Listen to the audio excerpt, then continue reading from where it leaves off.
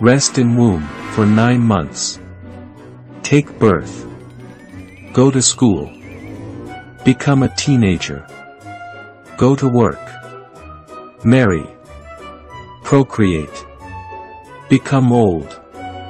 Die. Start over again. Rest in womb, take birth, go to school, become a teenager, go to work, marry, procreate, become old, die. Again. Rest in womb, take birth, go to school, blah blah blah. This goes on.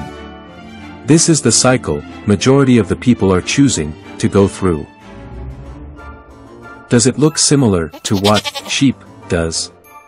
Doing something just because everyone is doing it. Just to fit in. Yes. Most people, even if they follow this so-called normal course of life, never question why they are doing what they does. This why possess the ability to break this very cycle of birth and death. Once, in a blue moon, a lion takes birth amongst the sheep.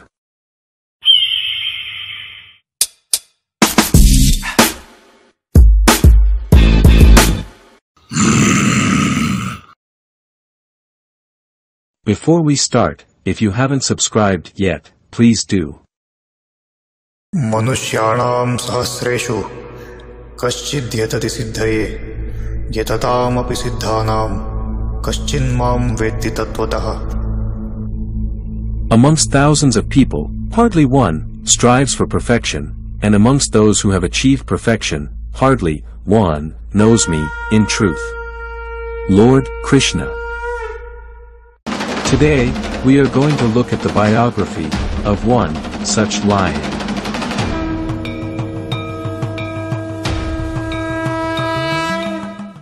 A multifaceted personality. At times, can be childlike, joking around. At other times, assumes the role as guru, and can become a stiff taskmaster. To some of his disciples, he may say nothing outwardly, seeking to draw them closer inwardly. Despite of his hectic travel schedule, enjoys playing golf and driving very fast. The biography of Sadhguru, Jaggi Vasudev. All of us are made of the same stuff, but see how differently each one has become.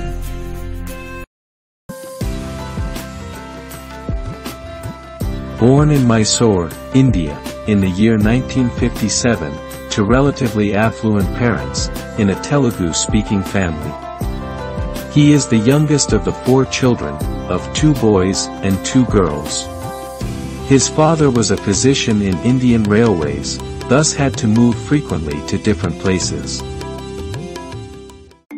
As a child, Jaggi was highly spirited, with a touch of rebelliousness. He was easily bored with school, and was a frequent absentee, and appear fearless in the face of authority. Rather than spending time in school, he would often wander off on his own to the countryside and become absorbed in nature. He owned a bicycle, and would frequently cycle on long tours. He loved sports and outdoor pursuits, and was interested in maintaining the best physical health. When I was just 4.5 years of age, I suddenly realized that I don't know anything. I don't know anything means I don't know anything at all. To such an extent, if somebody gives me a glass of water, I would be simply staring at the water for hours on end. I know what is water in terms of how I can use it, but I don't know what it is. Even today we don't know what it is. With all this scientific exploration, we still do not know what a single atom is. We know how to break it, we know how to use it, we know how to fuse it, but we don't know what it is. So, if I saw a leaf, I'm just staring at it for 5-6 hours. I sit up in my bed and I'm staring at the darkness for the entire night. My dear father, being a physician, thinks that I need psychiatric evaluation. You also beginning to think.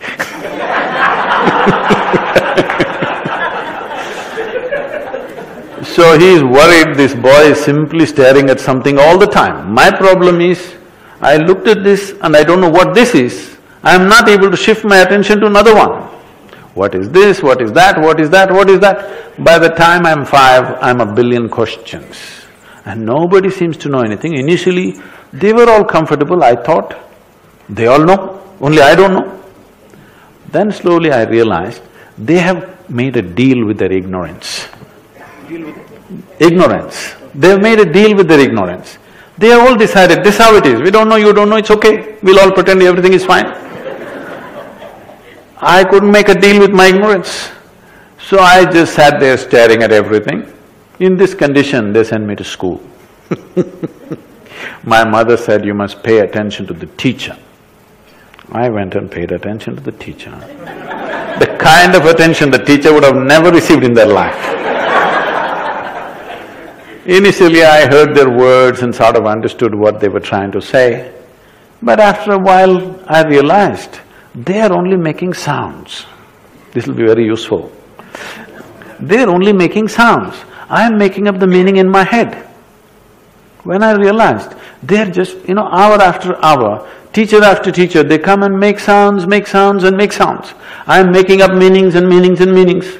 Then I realized this and I stopped making meanings. I just paid attention to the sounds. After some time, it became so amusing, a big smile spread on my face. But they were not amused. Things continued like this. About 8, 9 years ago, the school where I studied over 45 or 50 years ago, they came to invite me for their 125th anniversary. I said, see, why me? Because I was not just a bad student, I was not even a student. I only went there when it was a must. They said, no, our school has produced union ministers, our school has produced test cricketing stars, film stars, you're the only mystic, you have to come. So I went. So I go there and stand up in the quadrangle to speak, and I look around, same oppressive buildings. Then I look like this classroom, suddenly it reminds me I'm 12 years of age. And those days I wouldn't speak for many days at a time, because when you don't know anything, what to say? So one afternoon, the teacher is trying to get a response from me. He's asked a question and he's waiting for a response. I simply look at him. I say nothing. He can't make out anything of me. And after some time, I don't even see him. It's like that for me. I know his past, present and future, but I don't hear what he's saying. After 35–40 minutes of this effort, he got so mad with me. He came and held me by the shoulder, shook me violently like this and said, you must either be the divine or the devil. I think you're the later. I was not insulted by this or abused by this. My problem was, what is this, what is that, what is that, what is that? One certainty was there, this is me. Suddenly this guy confused me about this also. I looked, is this divine, is this devil, what the hell is this? I thought this is me, this was okay till then. Suddenly I didn't know what is this. So I tried to stare at myself, it didn't work, so I started closing my eyes. What was minutes then went into hours, went into days, and that is my spirituality. Next episode. As the word Guru suggests, Gu means darkness, Ru means dispeller. Dispelling darkness. The work of a guru is essentially not to bring morality to you, but to bring spirituality to you. The difference is just this: one is an imposition, another is a natural blossoming. To see that this human nature reaches its ultimate possibility.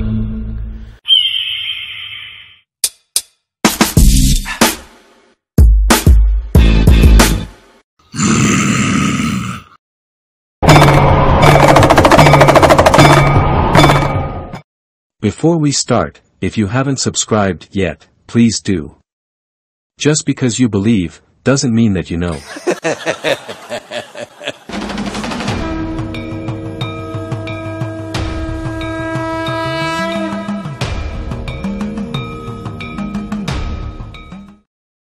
When around 12 years of age, one of Jaggi's favorite sport used to be diving in a well in the backyard of his grandfather's house, which was around 7 feet diameter, a depth of around 120 feet, filled with 60 feet water. The dive had to be so precise that a small mistake would be lethal to their lives. They used to jump into it and free solo climb back, utilizing the gaps among the rock. Jaggi was unbeatable in this game. Until this man, of around 78 years, arrived. Moladiholi, Raghavendra Rao. This old man saw them doing this, and goes and jumps straight into the well.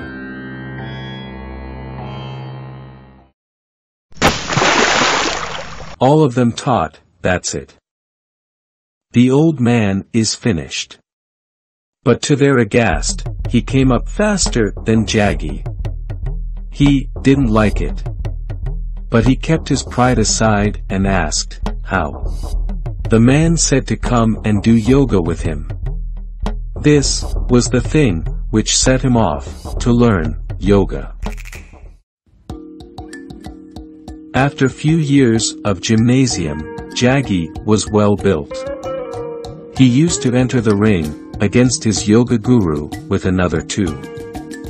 The man, who was around 80 years at this time, would pin them down within minutes. He used to give Ayurvedic consultation every Sunday from morning 4 to evening 7. One Saturday night, he was at a place 70 kilometers away from his ashram, and had to return back to carry on his Sunday duties as a doctor. He was waiting to board a train at night around 10, with two of his accomplices. But he came to know there was a train strike that day. There was no other means of transport as it was night, and he had a commitment. So, this 83-year-old man left his two accomplices at the station and ran 70 kilometers on the track to reach his ashram at 4 in the morning, ready to treat his patients. He was admitted to a hospital due to cardiac arrest at age 108. Not liking the treatment procedure, he had escaped from first floor window. At 108 years, he passed away 3 months later. Coming back, Jaggi's fearlessness and physical strength led to a lucrative job as a snake catcher. He would not use a stick, but just catch snakes with his bare hands. He has had a lifelong closeness to snakes and the snake world. For a while, as a teenager, he threw himself into revolutionary politics as he became concerned with social justice. But after a few years, he became disenchanted with the levels of hatred and hypocrisy within the political movements. When I passed my 12th standard, at that time it was called PUC. After that I decided I will educate myself. I don't want to go to college. This is a family where everybody is educated. Not going to college is like sacrilege. At least today there is a little more flexibility. Those days, it's like if you don't go to college, you're finished. Because now probably if you don't go to college, you may lose your lifestyle, but you won't lose your life. That was a generation, if you don't go to college, you lost your life, you're on the street, that's about it. So they were terrified of this. My father being a physician, he was just freaked about it. He is a very studious man, all his life, first, second, third, in everything that he has done. So he couldn't believe this, that I want to educate myself. So I did one thing. And because of this, suddenly everybody thought I'm become some kind of an enemy. And they were not even talking to me properly. I did one thing. I was just to tell you, I was such a big eater. I would eat 10 times, more, at least 10 times of what I eat today. But I never was putting on weight or anything, but it's because my level of physical activity was such. I could just run up a coconut tree, I was made like that. So I was every day cycling about 50, 60 kilometers, swimming in the Kaveri and going back like this, so eating this. I decided to go to the Mysore University library. Every day when they open at 9, I went, 8 in the evening they close. That entire time I sat there, read all kinds of stuff. From Homer to popular mechanics, to National Geographic, to literature, to geography, this, that, whatever. Whatever came my way, every day for 1 year I read like this, just all kinds of things. But the most important thing for me was, though I was such a huge eater at that time, this 1 year I went without a meal. Morning I ate as much as I could, breakfast at home, and I went there and sat there the entire day without a meal, which was a huge achievement for me, because without food I could stay.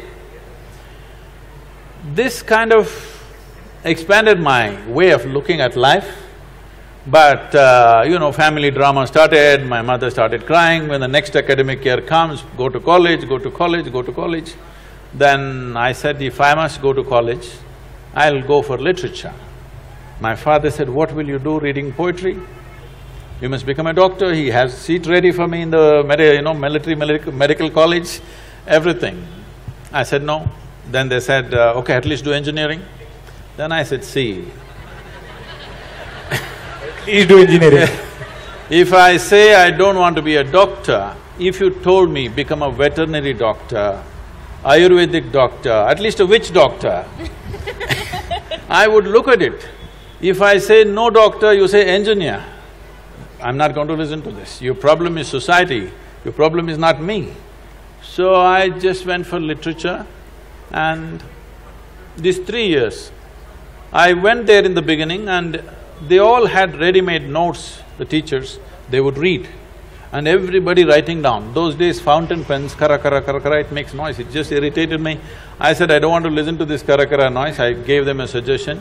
If you give that notes wherever you got it, we will photocopy it and give it back to you. We don't have to come, you don't have to come. Then if I'm there, I'll ask 100 questions.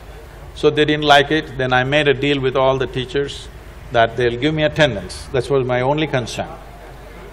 So once a month I went to college just to check if they're keeping their part of the deal.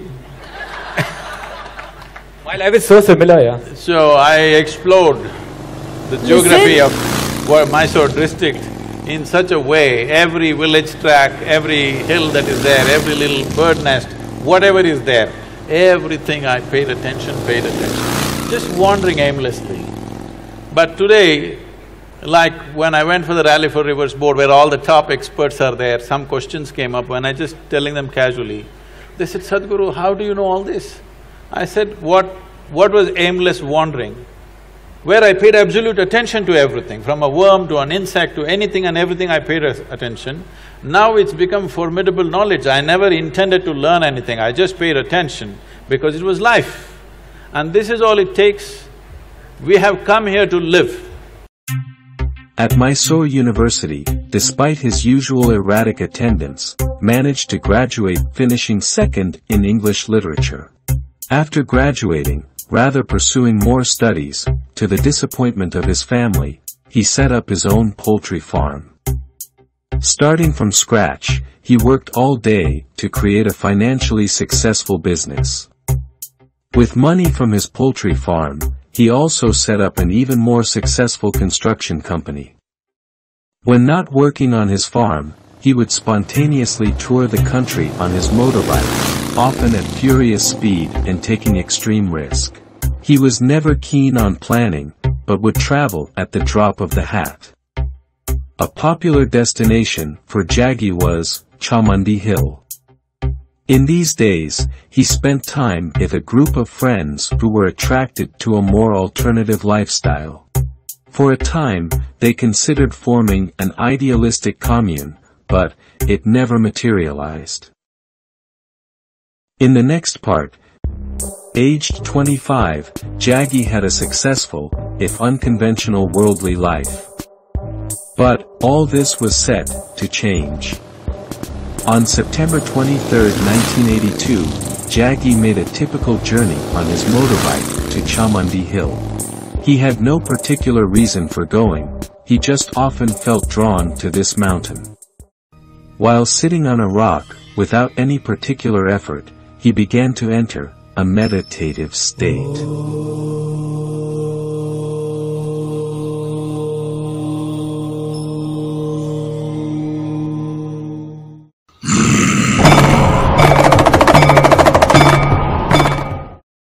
And now, yoga.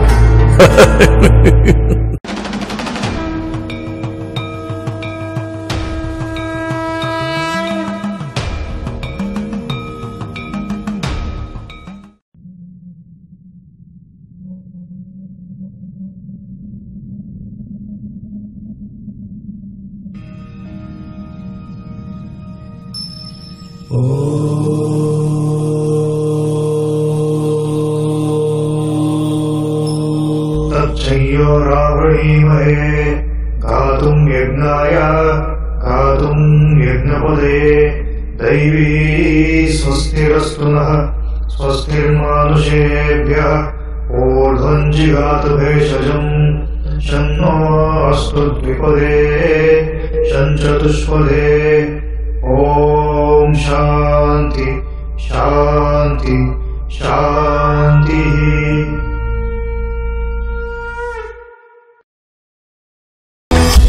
उतरे मुझ में आदि योगी।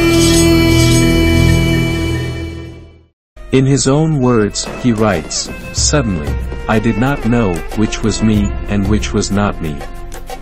The air that I was breathing, the rock on which I was sitting, the atmosphere around me, everything had become me.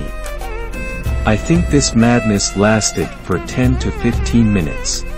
But when I came back to my normal state, it was about 4.5 hours. And here I'm sitting, tears are flowing to the point where my shirt is wet, and I'm ecstatically crazy. But, here I am, drenched with a completely new kind of blissfulness."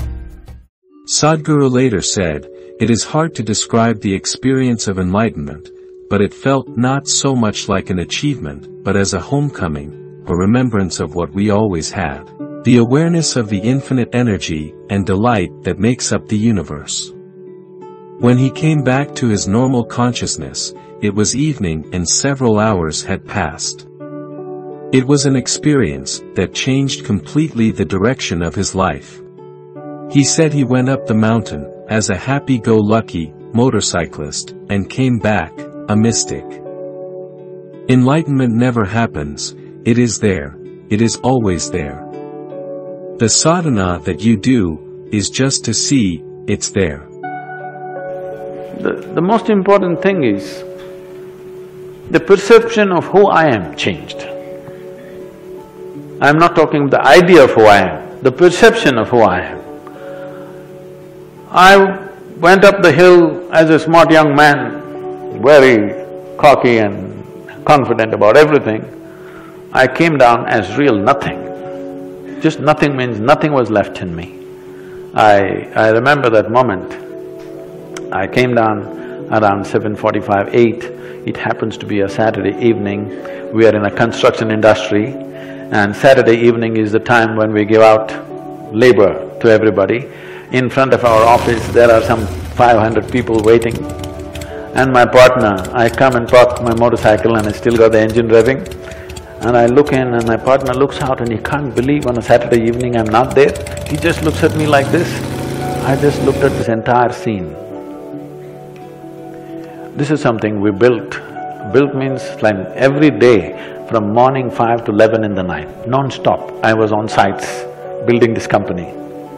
I just looked at the expression on my partner's face, he just looked quizzically, "What are you up to? Why are you not here?" kind of look on his face.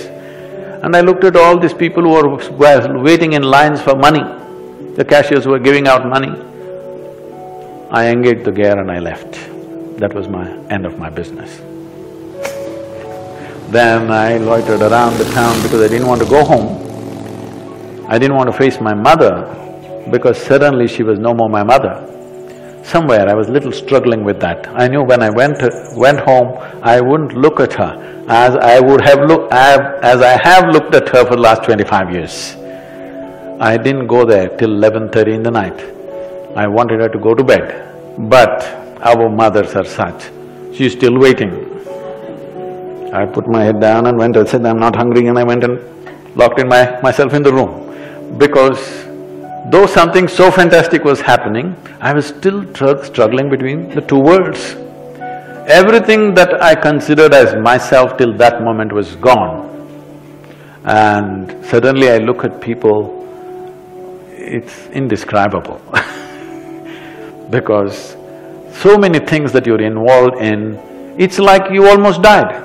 I think this is how it must feel when you're dead.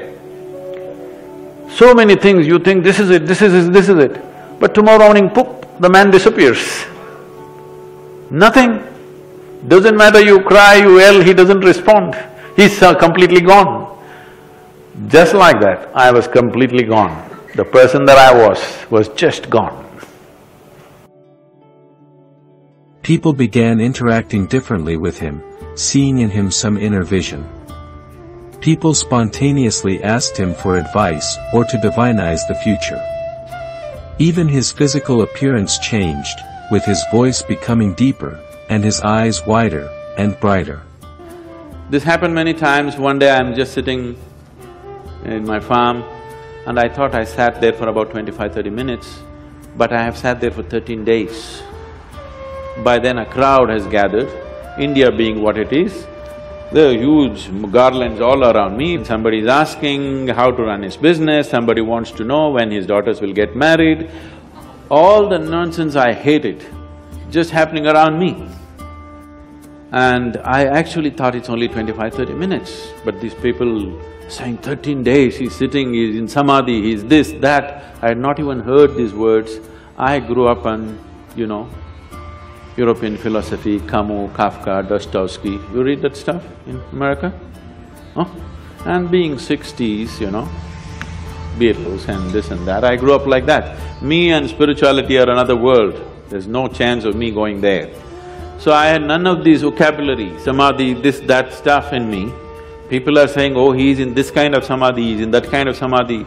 You touch him, this will happen, and people are trying to grab me So the only thing that I could do was leave that place and travel out, just to escape this, because I couldn't figure what's happening around me. Why I'm telling you this story is, this is possible for every human being. It's my wish and my blessing. This must happen to you. Whether you climb Mount Everest or not, whether you become the richest man on this planet or not, your experience of life on this planet should be pleasant. You must live blissfully and go. That must happen to every human being. Everybody deserves it and everybody is capable of it.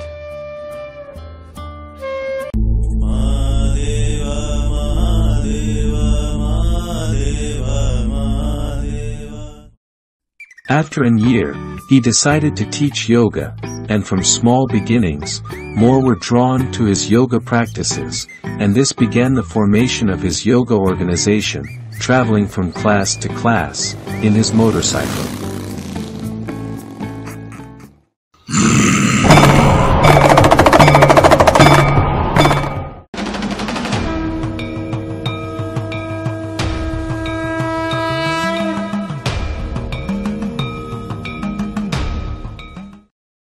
In 1984, he met Viji at a yoga program.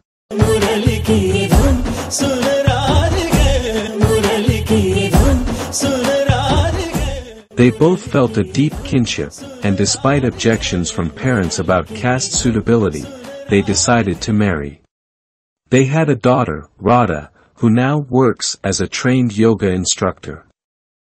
In 1987, he toyed with the idea of developing his farm and making it a model cooperative farm, but just before the harvest, it burned down.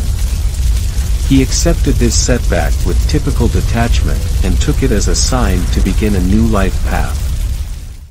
Without any business entanglements, he devoted himself to traveling and teaching yoga. As more people became attracted to his path of yoga, a further change came over Jaggi. Rather than just a happy-go-lucky friend, he evolved into a role as a spiritual guru. He could be strict in directing their spiritual growth and encouraging them to discipline their lives. In 1992, he formally established the Isha Foundation in the Velangiri Mountains in the state of Tamil Nadu, South India. Through his Isha Foundation, he teaches yoga, or the inner engineering. Isha Yoga Center in South India is a very, very special place.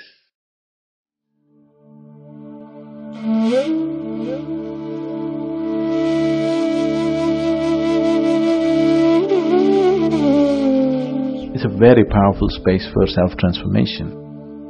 Everything about the place has been carefully engineered for individual transformation of the human being.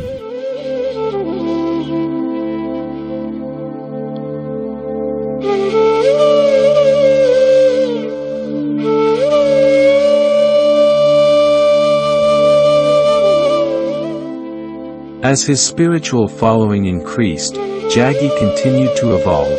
From a rebellious agnostic spirit, he increasingly took on the role of spiritual guru. Those who knew him well observed a shift as he became less familiar but more the role of a spiritual guide. It was at this stage that he began to be known as Sadhguru. Although he had often been skeptical of organized religion and spirituality, his own ashram began to develop a sense of order and rules, similar to many other ashrams. He started to initiate people into the path of brahmacharya, the opportunity to taste the real freedom of Brahman by going far beyond limited human pleasures. In 1997, after a series of intense spiritual practices, his wife Viji entered Mahasamadhi. The human in Sadhguru was distraught to lose his wife, but, as a guru, he felt a divine pride in her spiritual achievement.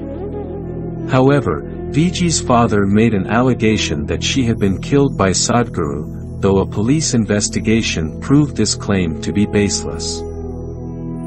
1997 was a critical year, as Sadhguru was hoping to initiate the Dhyanalinga, a spiritual energy center.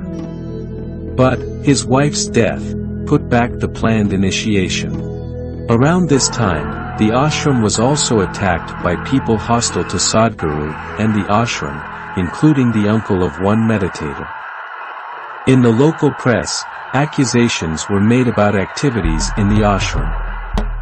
However, Sadhguru and the ashram weathered the storm by offering more yoga classes and meeting the skeptical local population. After many years in Tamil Nadu, Isha has become a valued part of the community. Sadhguru has stated that he does not teach a superficial spirituality, which tries to just make people feel better.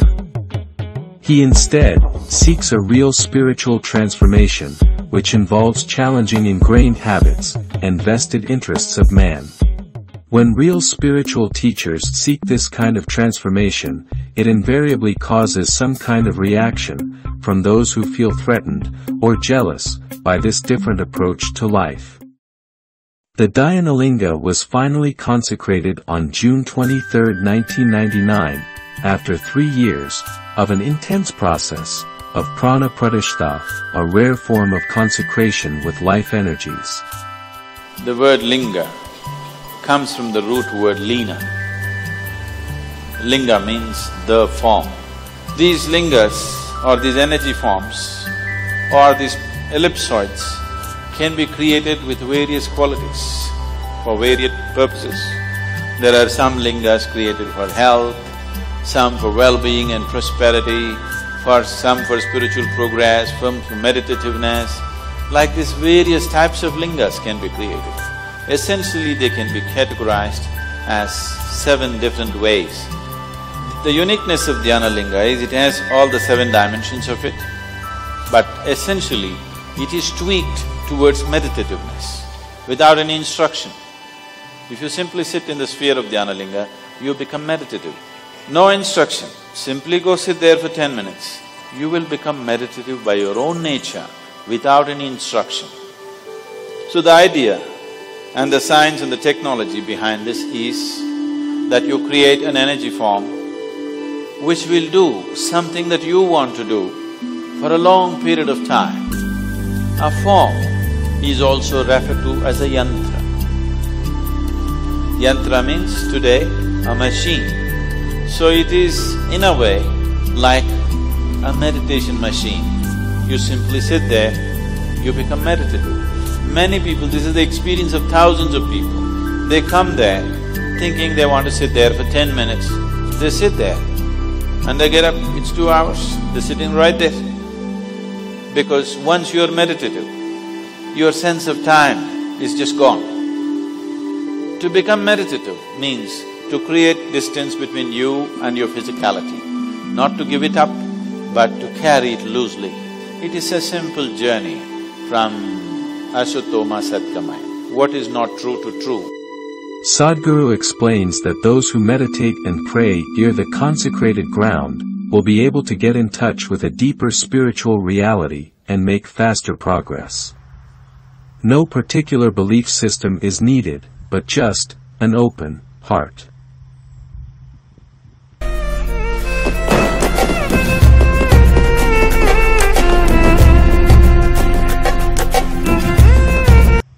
I started planting myself outside a major temple here in Mysore because I wanted to really see, after having a meeting with God, after having a conversation with God, how people will be. So I stood there intensely observing every face that's walking out of the temple, and generally I heard local gossip. Sometimes in Indian temples your footwear walks away with someone else, and then I hear people cursing the creation and the creator. I always found people walking out of restaurants always had more joyful faces than people walking out of temples. Divine versus dosa. Dosa seems to win.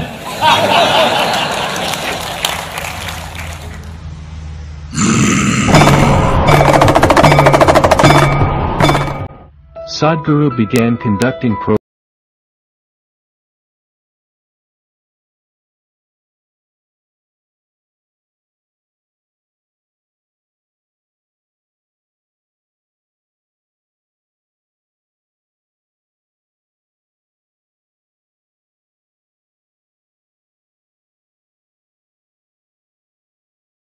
to Mount Kailash and the Himalayas. Isha organizes all-night Mahashivaratri celebrations every year. In 2005, Isha Institute of Inner Sciences was established in McMinnville, USA. In recent years, Sadhguru has traveled around the world. He is a frequent guest on TV shows, forums, and student bodies. These sessions frequently involve inviting questions from the audience. Sadhguru has spoken around the world, from the Oxford Union to Davos.